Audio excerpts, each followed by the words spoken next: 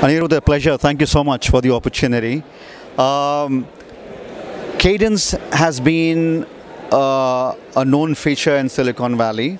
I don't think your building is also not missed by anyone on the Montague Expressway. The question first I have is, before I come to the design part, the one thing that stands out, that has been standing for the last decade or so, is that Cadence has always stood out as one of the most favored company to work for employees. For a company to build and retain that culture, it has to start from the top, the leadership. So I wanted to learn from you, since you've been there for a few years.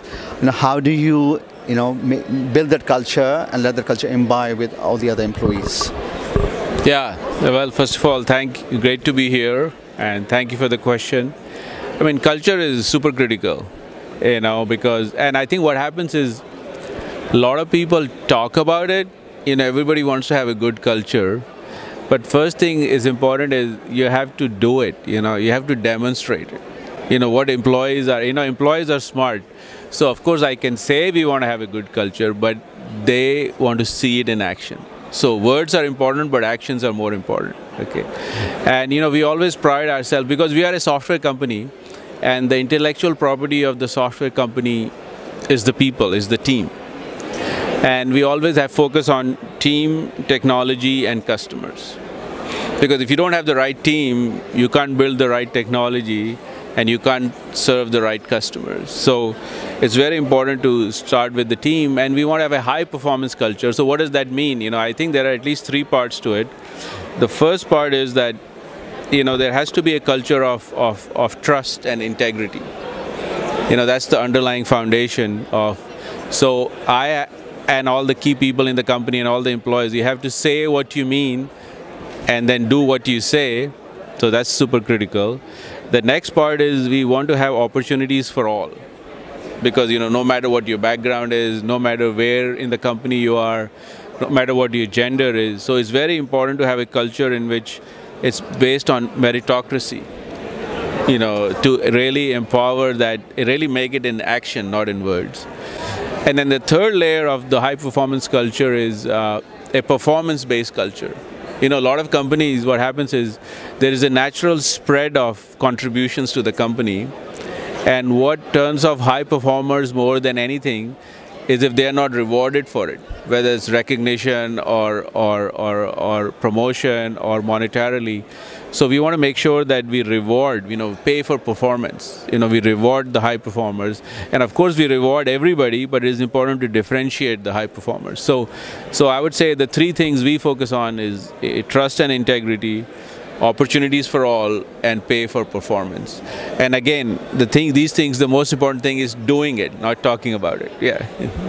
So when you inculcate this kind of culture, obviously it reflects on the company and the products. IC design has been very critical to Silicon Valley for generations. And you are the most preferred software that people have been using. There are hundreds, if not thousands, of vendors who do this work, and they all want to buy your software and work. My question to you is, the integrally is the same, but how do you think the industry itself has evolved, and where is it heading?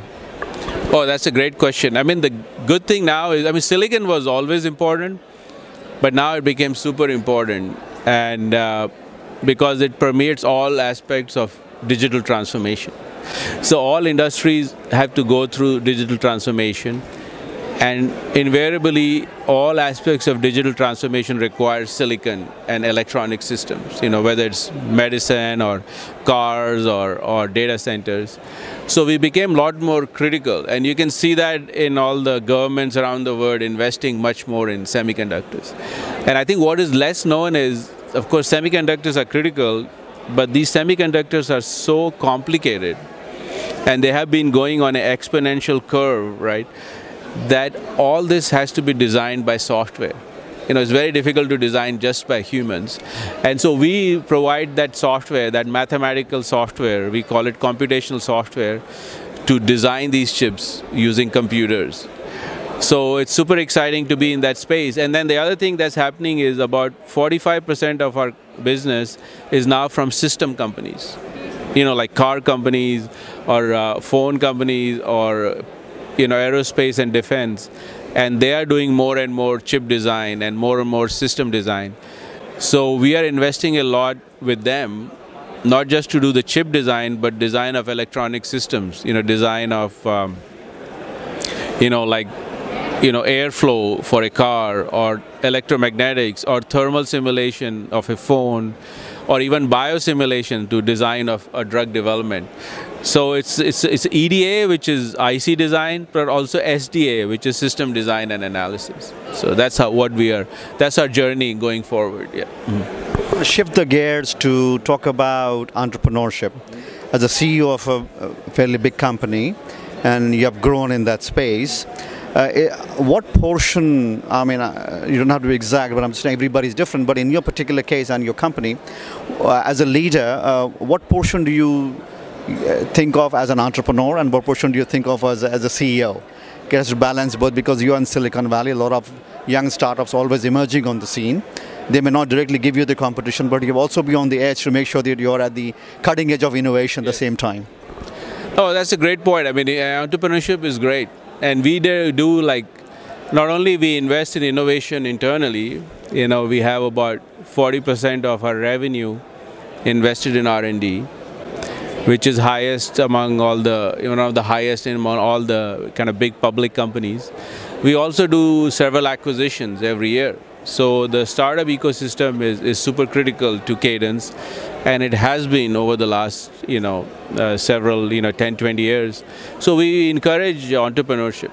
And the key thing is that, like I talked about culture, the key thing is, of course, we can acquire companies and bring talented teams into Cadence, but we also want to reward people in Cadence that take risks and deliver results. So the biggest problem in big companies is that they don't reward the high performers, and then they have to go out and start companies, and then So we want to have a culture of innovation and entrepreneurship within the company.